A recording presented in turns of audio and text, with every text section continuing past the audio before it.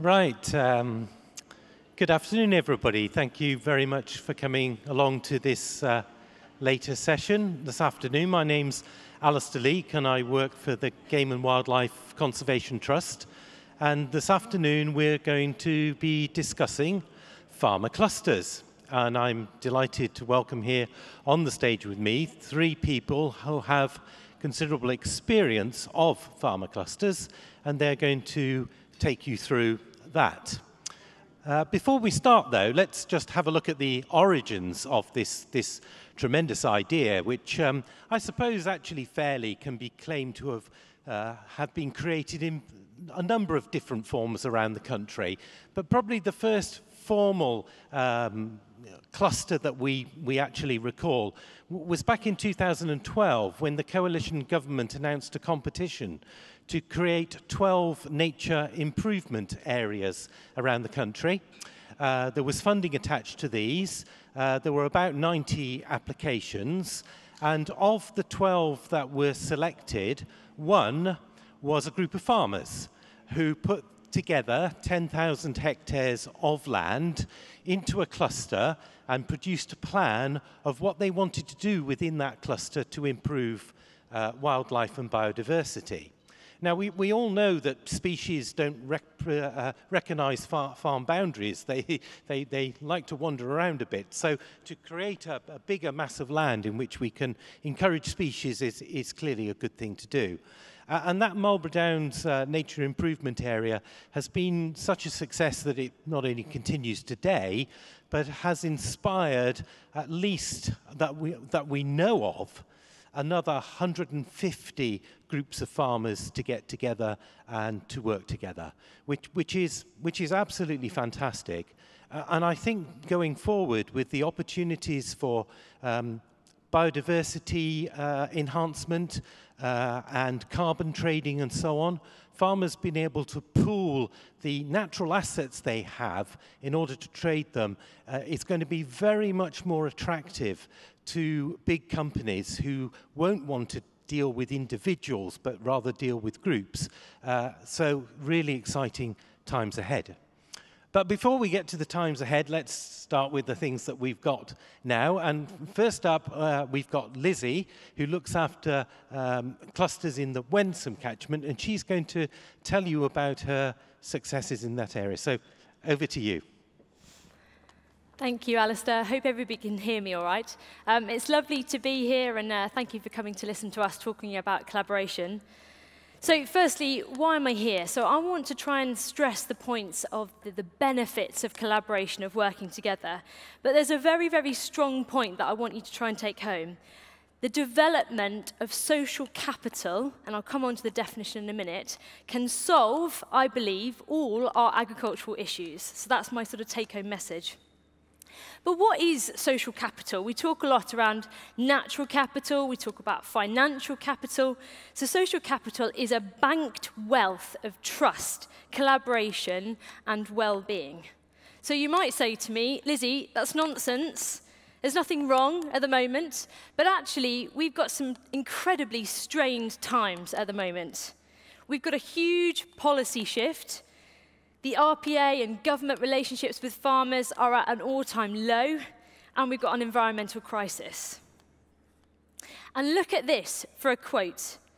This is a quote from a social scientist. The UK government favours a top-down command and control approach, which is rarely effective and creates resentment. Look at that as a quote. And that shows you how much they understand farmers, right? So, hold on to your seats, because I'm going to take you on a journey. I'm going to show you how you can enhance your business, boost your well-being, and solve the environmental crisis. So, who am I?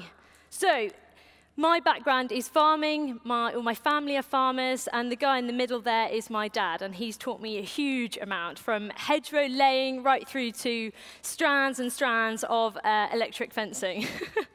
But that's given me a fantastic grounding in understanding how farmers tick, which I think is very important. So who are we? So we are a collaboration group. So we are a group of 27 farmers working together, but we are truly farmer-led. So we are a bottom-up approach. And we're also totally self-funded. So we have a membership fee, they pay in, and then they get my time that goes towards it.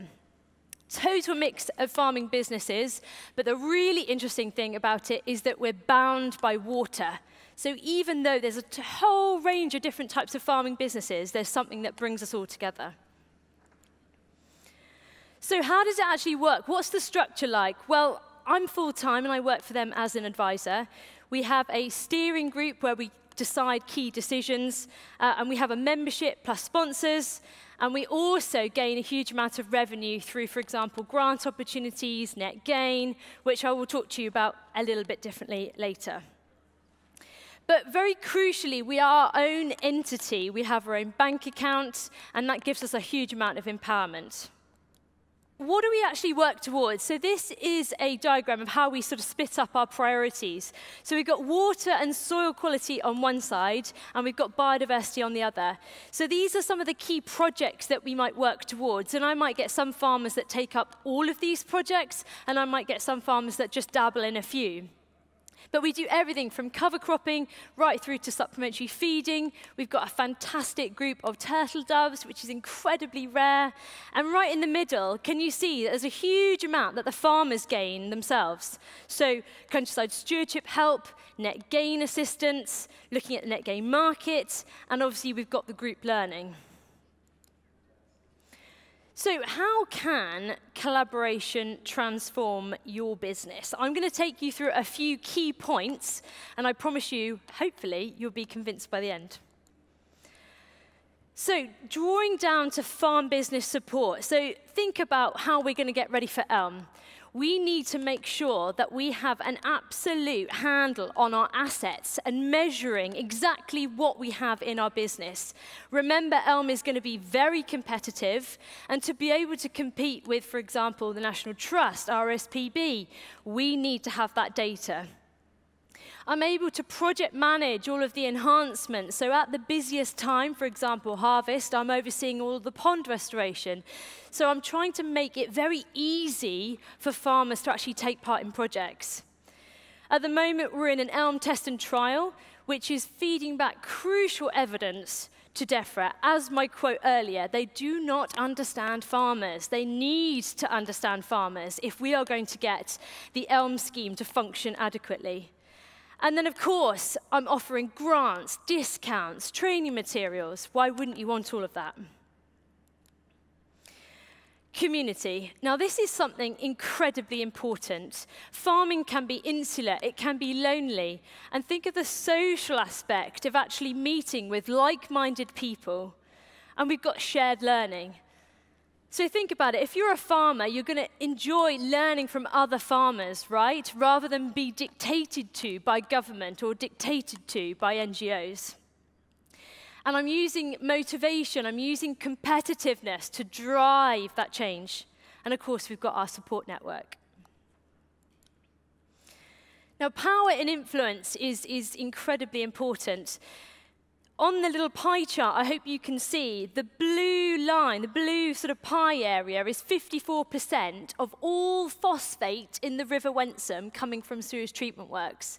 And the reason that's important is because at the moment there's a white paper sitting in government saying that we need to grass over the whole of the catchment because the farmers have got too much of a footprint with nitrate and phosphate leaching.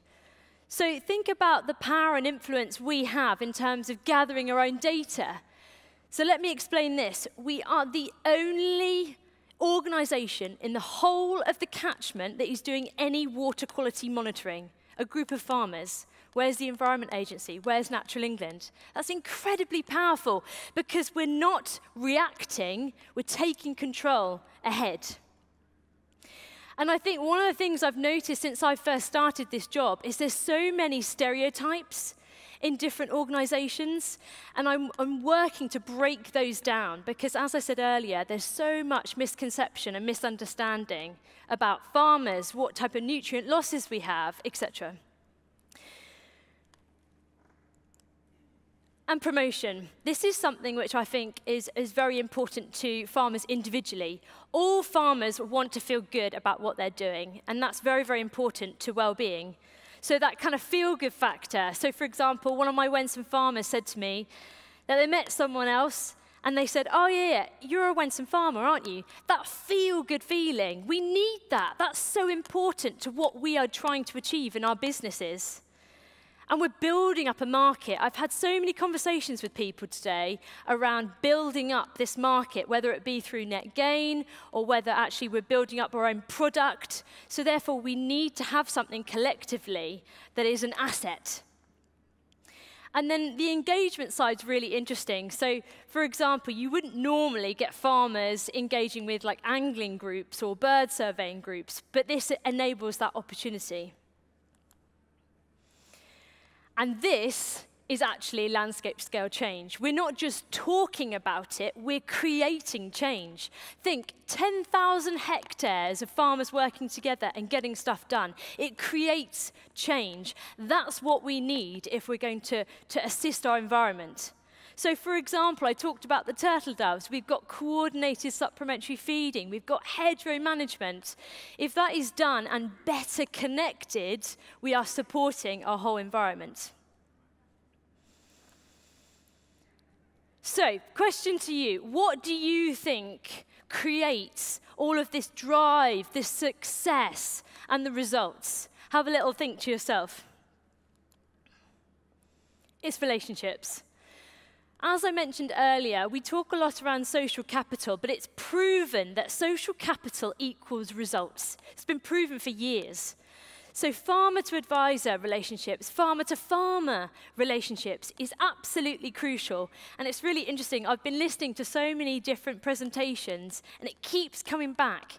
Collaboration, working together, get stuff done.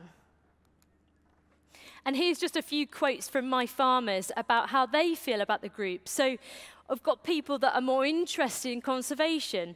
I've got people that feel empowered by being in a collaborative group.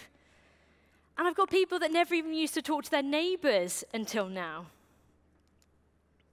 So, as a summary, here's some of the benefits that you could see by, for example, being involved in a group.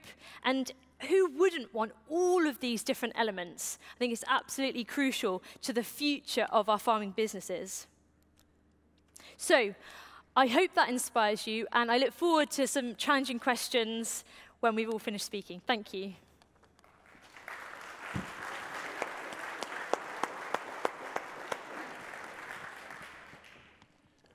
Well, if you weren't inspired by that, all I can say is you must be uninspirable.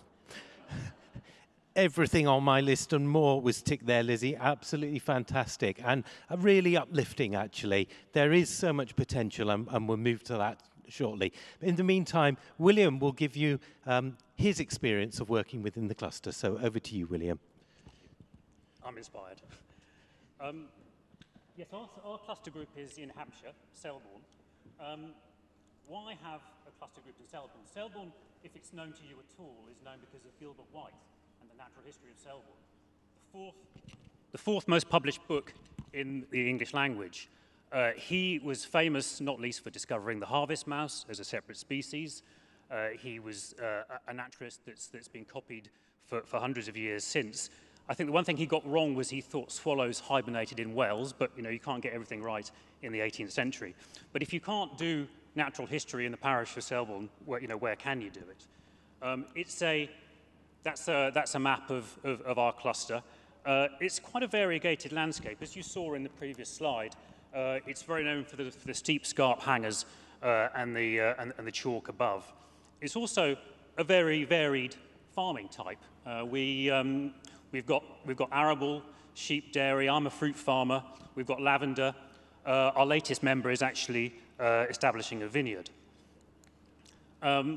We got started back in 2014 in response to the development Alastair was talking about, the nature improvement area at Marlborough Down. And we had some conversations with the Game and Wildlife Conservation Trust and with the South Downs National Park, of which we're a part.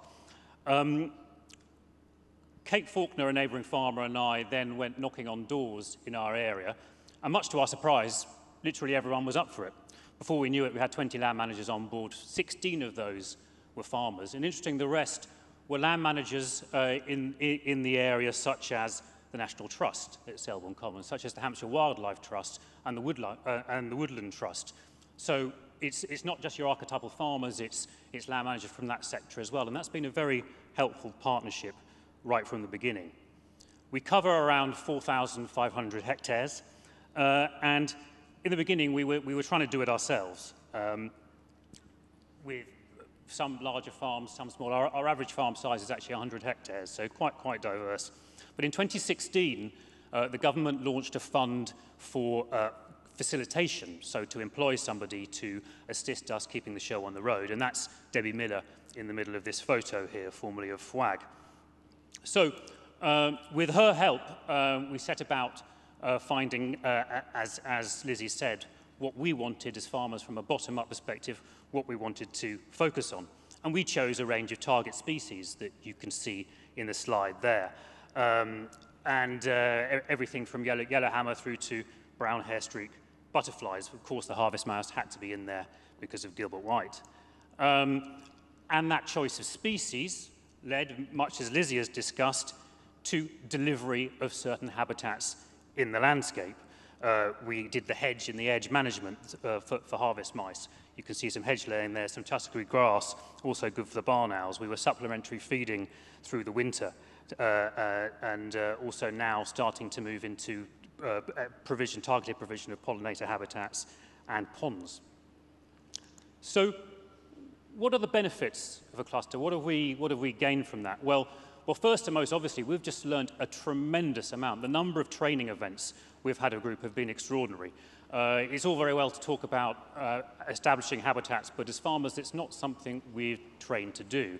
And we're fortunate to have had events on wildflower margin establishment, farmland bird IDs, how to harvest, how to survey for brown hairstreak, what we do for management of certain species, target species such as partridge and lapwing, and so on and so forth.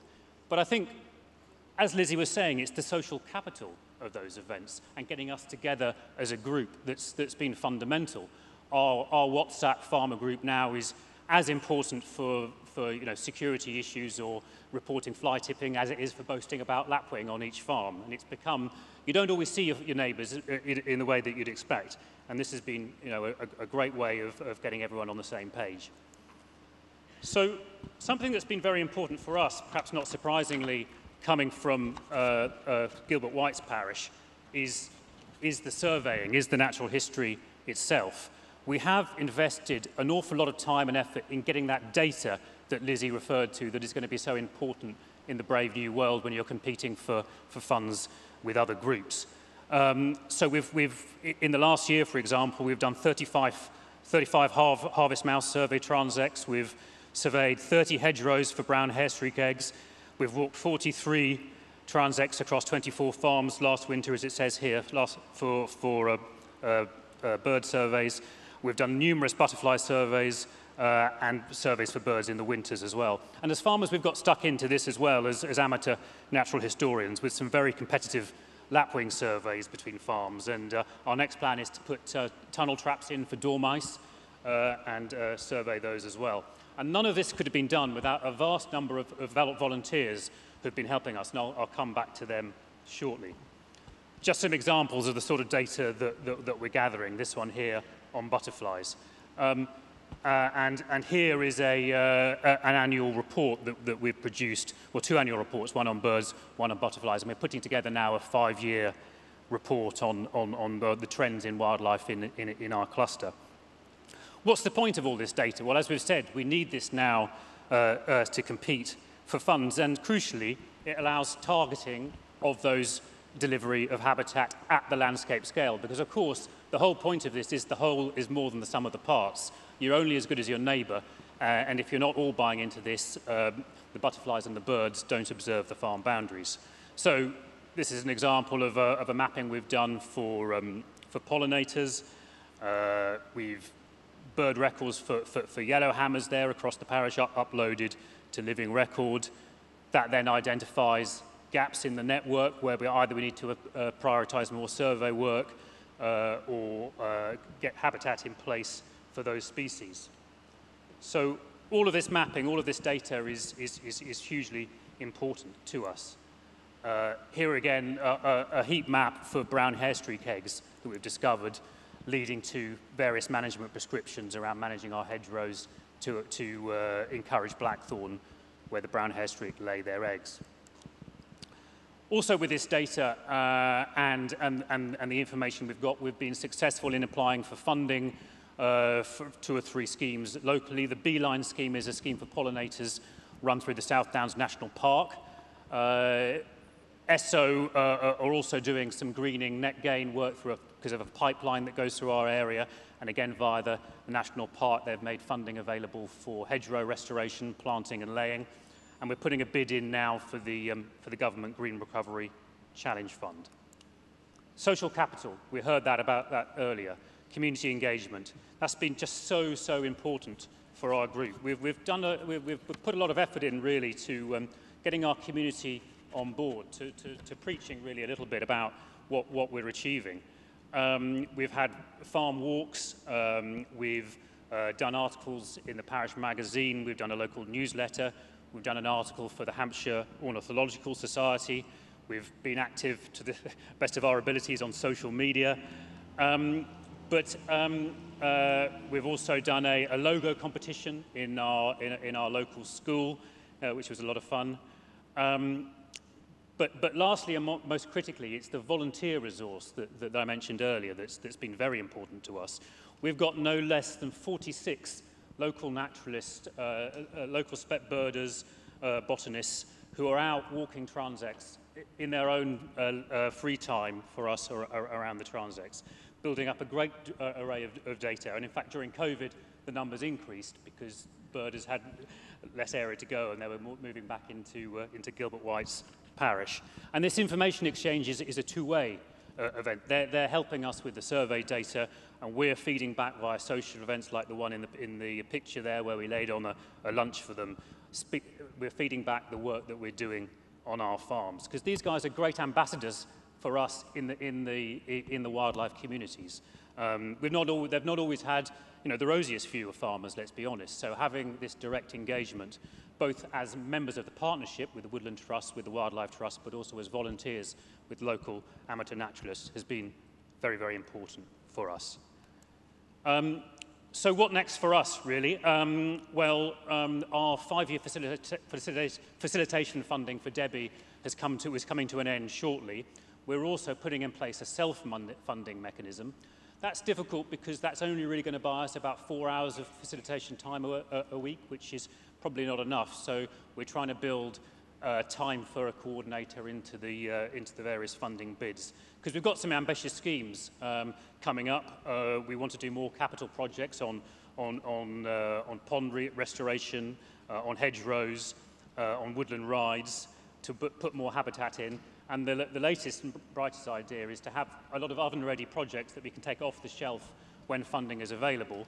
And if it's appropriate to say oven-ready about bird reintroduction, the next scheme is to do a scoping study for reintroducing cell bunting and tree sparrow, which are no longer present in our area, and getting them back in.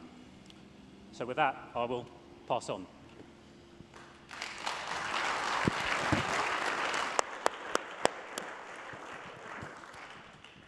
Thank you very much, William. Excellent. And finish up, Tom? Finish up, yes. A more local representation. More local representation, yes. No slides for me, and I'm sort of here. I feel I should represent the newbie, because much as our group has actually been around for a very long time, I took over the lead farmer role 2 years ago. I suppose we probably represent what's happening quite a lot out there, which is a cluster group that has done very well through the Facilitation Fund, been run exceptionally well by Elizabeth from Fwag East, who's been sitting over there just now. And we're sort of sitting at this place. We absolutely recognise the value of our group. And setting up a group from scratch is a big deal. Maybe we might touch on that later. But we know we've got something great, and it's just about moving forward in these new times. We've already sort of heard a lot about the opportunities that farm clusters can create.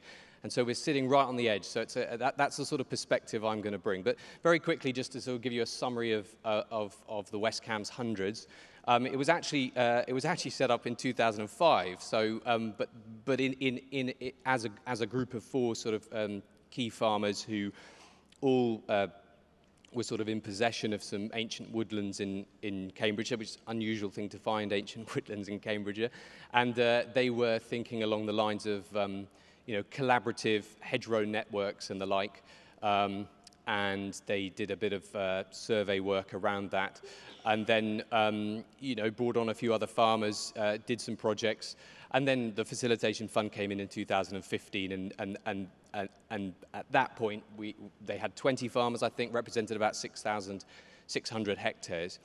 And had a very successful time in facilitation funds. A good example of how the facilitation fund should have worked well. I mean, I think we all benefited from it. We all got to know each other. I actually sort of joined back into farming around 2015. It's a fantastic opportunity for me to get to know everyone as well. Lots of training, lots of support, a lot of stuff that's been talked about here. Some projects, some quite cleverly interweaved projects through ELS, HLS schemes that Elizabeth did very, very carefully to make sure that we did actually do collaborative work, even if we weren't necessarily seeing the big picture. But we had a very good facilitator to make sure that worked for biodiversity in our cluster group. And as I said, then when we got to this point where the facilitation fund ran out, we all agreed wholeheartedly that we had something special here, and with a lack of funding, we've really been doing an AGM, doing a farm walk, talking quite a bit about opportunities arising, and when I took over the lead, unfortunately, pandemic hit. It's been more difficult to sort of move things forward. But we did some quite interesting work, did a quite detailed survey, which is sort of as much as we could manage during COVID, rather than speaking too much individually with each other. But definitely got some great confirmation about, wanting to keep the group going, about, setting up a more formal steering group, about membership fees, agreeing that membership fees are probably quite a helpful thing to have. And went into quite a lot of detail around, what we would expect out of paying a membership fee, or what direction we want to go in. So we've laid a pretty good, I'd say a pretty good sort of baseline of where we want to move now, and I think we are experiencing, and hopefully we could talk a little bit about this in the Q&A session. But we're experiencing some of the sort of difficulties and hurdles the next step involves. But we absolutely recognise, the value of the collaboration and the amazing things that we could do. I mean, we do stuff, all right, and I could carry on talking around that, but I think I'd really like to sort of carry on the Q&A about some of the things that we're going to, have to start doing to move on to the next step. That's okay. Yep, lovely. Thank you very much, Tom. That's great. And just before I throw it open to the audience to ask questions, I'll just back to the panel. Was there anything in your presentation that you forgot to mention, or wish you'd mentioned, or perhaps wish to emphasise? And if not, fine. We'll go straight to the audience. So just back to you. Anything you want to add? That's great. Well done. I will just add one thing. The other thing that's come up that's maybe pushed some of us a little bit quicker, and it's very perhaps a little bit cluster specific, but we have the East-West Rail potentially running straight through the middle of our cluster, and we also have quite a lot of work with Highways England and a huge amount of housing development. And I think we don't want to be taken for a ride by any of those people, and I think we also have the ability as a collaborative group to have a very strong voice to put nature higher up the priority list than it probably currently is for these infrastructure projects. So, Yeah, no, excellent point. Yeah, thank you. Right, ladies and gentlemen, you have a wealth of experience here on stage to tap into. Paul is there with the roving mic, yeah. So if you've got a question, we have one here next to the stanchion. Am I allowed to hold it? Yeah. Hello. A practical question, really. So I work for a local rivers trust, and we are, as part of one of our projects, trying to set up a couple of farm clusters. Do you have a sweet spot for sort of numbers of meetings per year and that kind of thing, like practical, you know, how much sort of obligation are you requesting of your farmers? Is there, I'm sure, a sweet spot if it's, you know, too much obligation or not enough and you kind of lose track of people that are interested in that kind of thing? Right. Lizzie, would like to go first? Yeah, sure. Oh, am I on? Is it on? Yeah, it's fine. Yeah, really good question. I think it's a really interesting one because it depends on the appetite. So I've spoken to a lot of different farmer groups, and that's the beauty of them, is that actually a lot of them, some can actually be very, very active and want, you know, 12 events a year, and some are less active. For me, the one-to-one time is absolutely crucial. And I meet a lot of farmer clusters that they've got the facilitation funding where they can't get the one-to-one time, and they feel like it's a bit slow sometimes. So actually, for me, it's the one-to-one time that gets stuff done.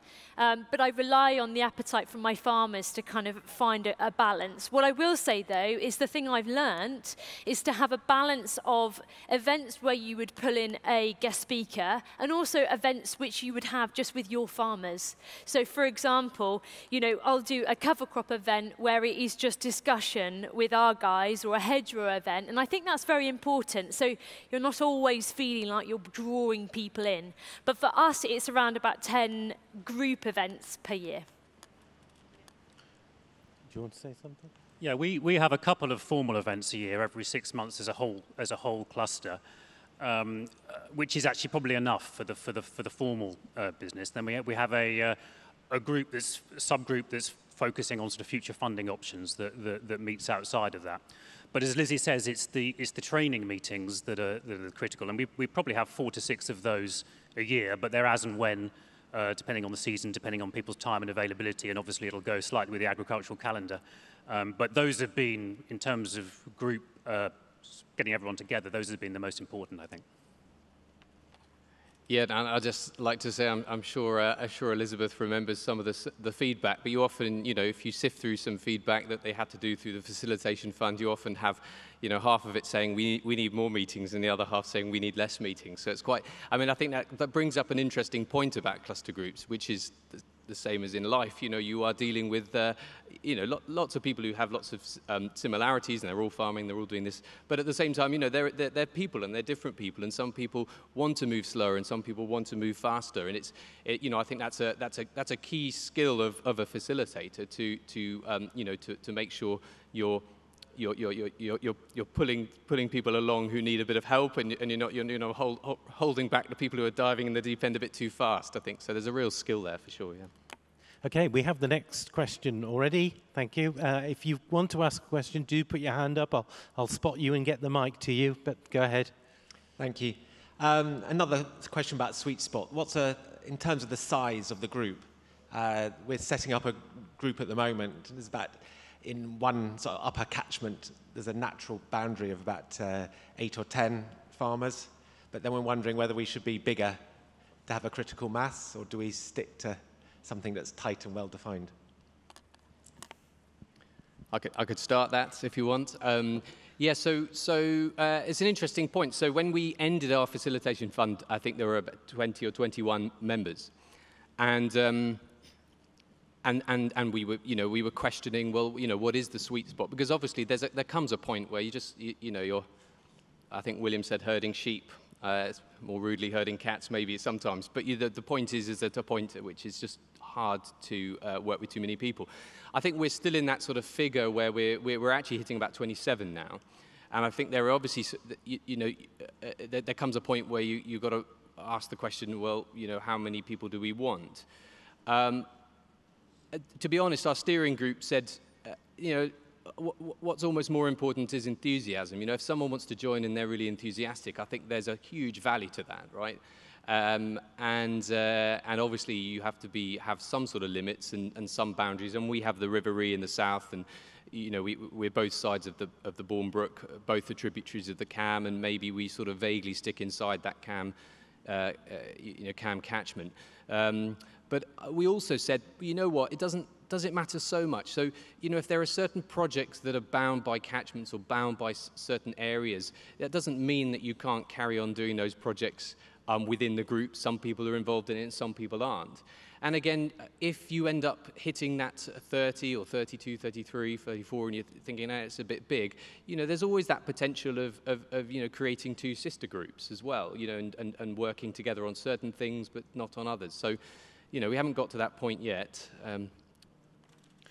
Yeah, I think size is such a common question. I often get asked this because people think, I get people come to me that say, I want to do more, but we're quite small. And actually, I don't think size matters. I think it's quality, not quantity. And I was speaking at an event last week, and they had a map up, and they were like, right, first things first, let's fill in all the gaps, and let's get really, really big. And I said, well, actually, let's just hold on for a second. What do you want to do? And, you know, where do you want to go? And I think all those have to be considered first, depending on actually how much time you want a facilitator, for example, or depending on where you want to go. You know, our sort of vision is to create a sort of almost like a market for ourselves. So we want to go really far with this project. But actually, interestingly, I'm very guided by the farmers, because their feedback to me is that they don't want to lose the authenticity of the group. So I think that's very, very crucial as well. So I think, you know, be guided by your fellow farmers and say, if we've got something great here and we're like-minded, I'd say that is a correct size. I agree. I think there's no right answer on that. And we are located around a village, and that's our epicenter, but we're in two separate water catchments. So half of it disappears into the Channel, the rest into the North Sea. We're quite a varied landscape, but it's what works as a group, and it feels right, ultimately. Very good. I think the next question is already lined up, and I've got another one coming after that. Paul? Hi, thank you. Jose Fajardo from the University of Sheffield. Initially for Lizzie, but also from William and Tom. Lizzie, you mentioned in your slide that there was some tests and trials in the cluster. So I'm just wondering if you could say a bit more about what is it about and how between the farmers are sharing the knowledge and the experience, but also to know if with William or Tom there are also tests and trials, and also if as a cluster has been some sort of organization or something to speak to DEFRA or to tell your vision about the development of the ELM to DEFRA. Thank you. Yeah, good question. So essentially, we are involved with a elm test and trial that's a reverse auction. So what that means is that for a particular plot, so in our case, it's a turtle dove feed plot, the farmers in the group can essentially bid against each other, but the reason it's called a reverse auction is because they can actually undercut each other. Now, my instinct is that DEFRA is trying to work out what's the absolute minimum that we can get away with paying farmers and to see if that project works. So that's the trial. For us, it's been very interesting. And actually, what I've observed is actually created a bit of hostility. So on the one side, government saying collaboration, collaboration, work together. And the reverse auction model, in our view, does not replicate that. So that's what we're working on at the moment. The trial itself is also run through the RSPB. But the issue I have with the RSPB is they really struggle to access data and farmers because there's all sorts of history there. And so that's why, for example, I have sort of fortnightly conversations with DEFRA themselves. So I'm working really hard to get across this really crucial evidence because, as I said earlier, I don't feel that DEFRA understand farmers. I don't think they understand how they tick. I don't think they understand how they want to be rewarded. I don't think they understand how they want to be policed. So I'm trying to have these very regular conversations to break down some of the barriers. The issue I have with DEFRA is that you can speak to a few colleagues and feel like you're making loads of progress, but it's a beast. You know, you've got to change the whole cycle. And as I mentioned earlier, I feel like there's quite a lot of systemic misunderstanding around farmers and what works. So yeah, that's what I'm trying to do. So I'm in regular conversation with DEFRA to hopefully that answers your point. The only trial we've been involved in to date is actually around software development for a mapping company that wanted to work with farmers and get feedback. And that was actually really quite interesting. Some of the maps you saw came out of that. We've been fortunate to have one of the GWCT trial farms in our cluster at Rotherfield Estate, where they're doing a lot of seed mix trials for wild bird covers.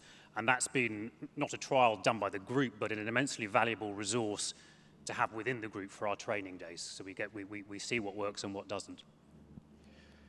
Yeah, I was actually going to, hoping that research would come into this, because I feel that there's I think we are starting to understand about citizen science, and in this case, farmer-led bottom-up approach research. And I think from a researcher point of view and a university point of view, it's a fantastic way of engaging with a sort of coordinated group of farmers, for sure. And actually, interestingly, for the West Cambs Hundreds, that's one of the key things that's, one of the key outcomes post-facilitation fund that has sort of moved us forward. We're part of a bit of a plug here, I guess. So we're part of the H3 project, which is Healthy Soils, Healthy Plants, Healthy People. Huge multi-million-pound research project over lots of areas, and our work package involves looking at regenerative agriculture and change through that, and looking at biodiversity and soil health and all the rest. And actually, there is a stand for the Farmer Innovation stand over there, where you can actually get involved in the future of that, because it's a big piece looking at sustainable food for the UK. But coming back to the farm cluster, that has been great at bringing us together and giving us a focus as well. So I think there's a real place for research if you want it. And on the smaller scale, I think most farm walks, you often find you wander around and, is it actually research? Well, it's certainly sort of experimentation, and every farm experiments, and it's a lovely opportunity to sort of see us do our little experiments on farm, for sure. Lovely, thank you, panel. And we've got the next question coming from down here, sir, far away. Will it just work? Yes, it will. I'm in the process of being involved with setting up a cluster next door to Marlborough area cluster, Nature Improvement Zone, i.e. Albourne. And we are at the moment debating whether we, as the sort of organisers, or the nascent organisers, we haven't had our first meeting yet, is specify target species we want to change or target habitats we want to improve. Is there an element of you've got to have a really good target that helps define the cluster's sort of enthusiasm? Okay, panel, so there's a little challenge for you. Do you go with the farmer targets, or do you go with the government targets? How do you get your priorities right? Who's going to go first? I go with farmer. That's the way to motivate people from the beginning. If people set their own goals, it makes life very much easier going forwards from there. Okay, thanks, William. Lizzie? I think it's beautifully complex, and that's what I love about it, because I remember, so we work with a social scientist, and I remember she came to a meeting once and she tried to explain what social science is like, and she said, here's a graph, like that. It's amazing because it's so different. When I first started, I spent a long time actually getting to understand what the objectives were with each of the farmers, and working out what is the common ground here, whilst working out what their individual priorities were, working out what the catchment issues were, and actually what was pressuring us. We were facing grassing over of the whole catchment. We were facing, a massive misunderstanding of where the pollution's coming from. And that was part of the driving force towards the water quality, as well as then steering everything together. As you saw earlier, we do quite a lot of different projects. I'd say have a range, but have somebody that's skilled enough to understand how to draw all those different elements all together. But don't put too much pressure on yourself too early, I would also say. If you're starting out, I often get people say, how do you do all of that stuff? Well, it's taken a while, So start small, start common ground, and you'll get there. Yeah, and I think to add to that, I think informed choices are probably quite important as well, and hopefully you've got some relationship with good ecologists or people who can sort of point you in the right direction as well. I mean, we're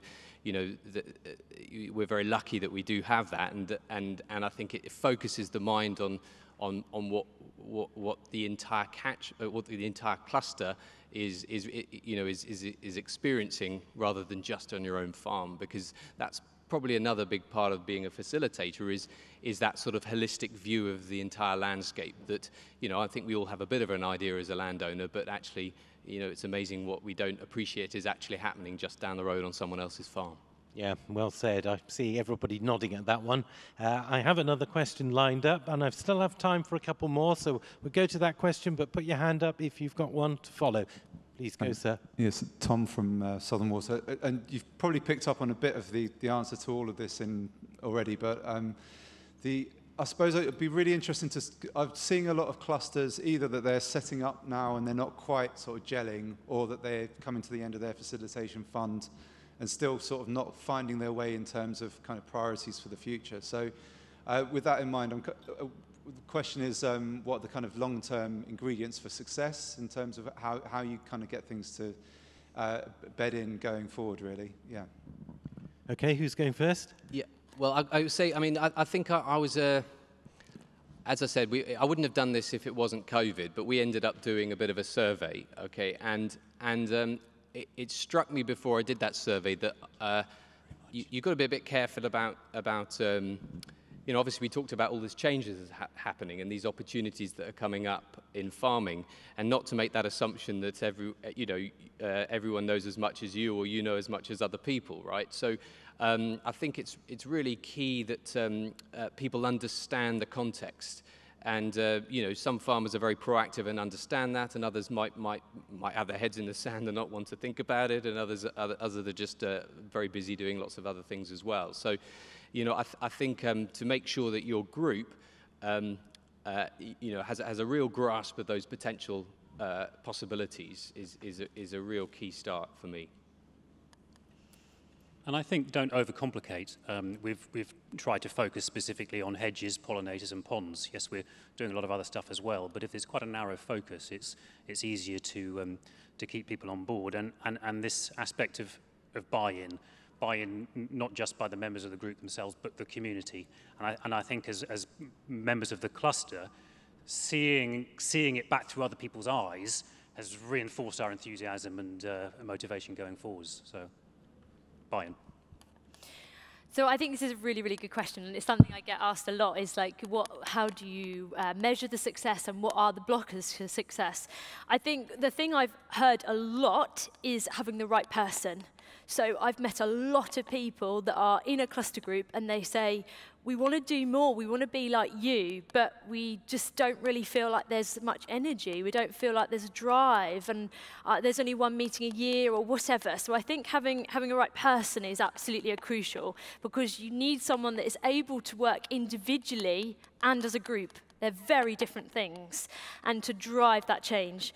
But I think I was in the position where before my farmers were investing in the project, they were able to see the project without investing first. Does that make sense? So once they understood and could see the vision, then they wanted to invest. I also think investment is very important. For example, when I get pond restoration and I get grant funding that pays for the whole thing, I tend to find they're not as interested, whereas when they've match funded it or put 50% in, they're usually more interested in. So I think investment in the project, putting money where your mouth is into something, means you're generally more motivated to see the outcome. But I think the future, looking at where Elm is going to go, looking at net gain, having a pinnacle person that knows that land better than a land agent, better than someone, no offence, but in the Environment Bank, that really understands that farming business is absolutely crucial. And I think once more cluster groups start to see that vision, I think it's just going to go. And that's what our group's done. Fantastic. Great. Thank you. We have another question here. And then I've got one final question, I think, going down there before I'll ask our panel for the final few words. But over to you, sir. Thank you. We've got a group of 3 or 4 farmers in Devon, and we wanted to formulate a cluster, and we decided to put it on hold because I think Natural England and the RPA weren't funding clusters at the present time. Are they, does anybody know on the panel if that is going to start again, or whether we should be encouraged to continue anyway on the basis that it might one day? I'd be interested in your views, please. Who wants to take that one? Well, you can first. Well, I don't know any more than you do. I think it's a great shame there is no clarity on this. I think there's an opportunity both to get new groups like yourself, your one, up and running with the enthusiasm, and to roll over existing clusters. But no, I've not heard anything. I think there is. There is. But there is, and I think I think you've got to take, facilitation funds are there, so in my book, to facilitate new groups, and that's their sort of role. So I think if you feel you fit into that, then it's definitely worth pursuing for sure, yeah. Yes, and I'm involved in helping to design the new environmental land management scheme, and obviously this is a very important part of that from our view, and the best we can get out of DEFRA at the moment is it's being looked at. Yeah, okay, very good. I hope that answers your question there. We've got another one down here, sir, for you. Thanks, Alastair. Yeah, just a big thank you to all of you for doing what you're doing as clusters, and all the cluster group people who are in here at the moment, because you're doing a fantastic job and it needs to be done. And I've been lucky enough to speak with Upper Wensum Cluster, and what I find going around when I do talk to people is some of the best ecologists are the farmers who are there on the ground. They know where the things are, they understand what you've got to save in the first place. You've already got you don't have to look for some reason. There's always going to be a turtle dove, there's always going to be a brown hair streak, there's always going to be fish in the river, those things that you want to save. So there's a lot going on there, and Lizzie was quite right. DEFRA don't understand us, RPA don't understand us. I think Natural England kind of do, and they're frustrated that they can't push elms round to where it needs to be. So, but my question has already been something asked, because I was going to ask about additional funding, which hopefully will be pushed into elms going forward. You wouldn't know any more about that. No, absolutely not. But that does give us at least time for one more question. I think there is one right there, conveniently. So if you could just pass the microphone there, Paul. Over to you, sir. Hi, thank you for your enthusiasm, panel. I agree with Lizzie that the question seems to be that we need a pinnacle person or an organiser, coordinator. So how would you suggest we try and recruit somebody who would fit that role? Because that strikes me they're quite thin on the ground. Well then, Lizzie, how did you get recruited? Well, I saw a job advert. I think I do actually get asked this quite often, and I think someone asked me, do they have to be from a farming background? And I always say, I don't think so, but I am wary when it's very ecology-based. You know, when I first started, the priorities were set to my farmers. And that's very dangerous, and that is very common with facilitation funding, because let's not forget, DEFRA don't really like paying farmers. So, for example, we're having issues at the moment because we're trying to do a landscape recovery test and trial, and actually they would feel much more comfortable if they paid the RSPB or if they paid National Trust. So, yeah, it is hard, and that's why the facilitation funding is quite a good step up. I'd look in your local pool. I do know quite a few sort of cluster groups where they're, for example, farmers' daughters or farmers' sons have got involved that have got good knowledge in the area.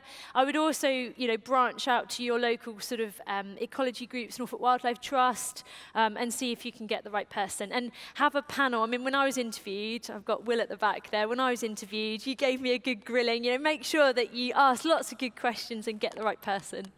Tom? Yeah, and I think I was sitting in a webinar with you on the other day, and I think there was a little bit of a conversation around, you know, obviously if this blossoming of cluster groups happens, there is going to be a bit of a scramble to find the right people, and you know, the potential of a buddy system or a mentoring opportunity for newer facilitators would be a fantastic opportunity. And I think the other thing to say is, there's some great advice out there from an ecology point of view, and from and sometimes you could go with that person if you know that's going to work.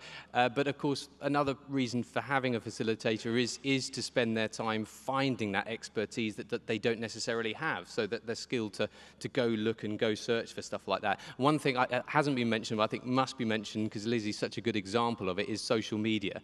And I guarantee you, every single person in our West Cambs Hundreds group would pay good money to make sure they never ever have to deal with social media, right? So but social media and having that voice is absolutely fantastic, and the community buy-in you get from that, and I think that's certainly something I would ask in an interview if I was interviewing for someone. So there's some very sound advice there, Tom. Thank you. Any other thoughts, panel? Any final thoughts you'd like to leave the audience with before I do a very short summary and wish everybody good afternoon? Lizzie. Yeah, so just my sort of follow-up points. What I believe is the 3 elements proven to succeed, and for those that are starting groups or can take this back, it's providing opportunity, so making opportunities easy for farmers. It's encouraging empowerment, and it's business security. They are the 3 things I believe are crucial to the success of your collaboration. Excellent. And Edward? William, sorry.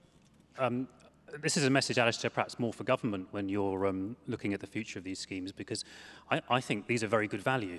In these times of scarce resources, you're getting an immense bang for your buck. Lizzie mentioned the match funding and how that actually improves motivation. I think the government are getting very good value from encouraging these schemes and the buy-in from their members. Anything else, Tom?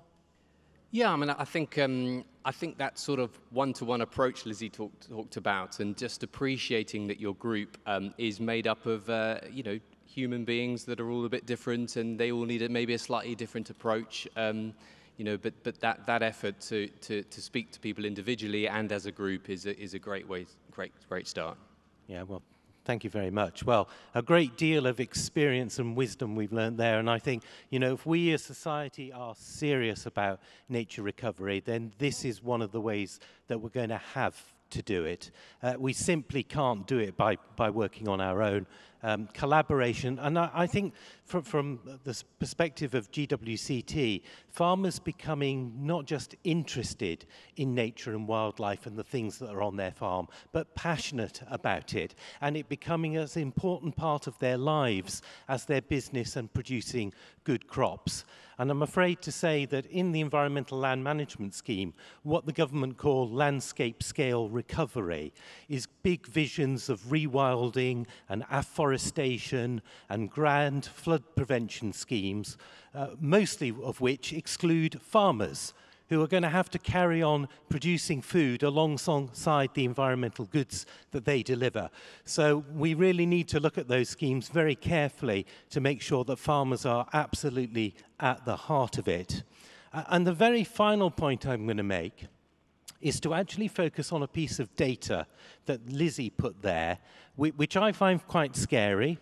And that is that the only people that knew the levels of phosphate and nitrate in that catchment were actually the farmers, despite the fact that the modelers will point to the fact that most of that pollution in the catchment is coming from farming.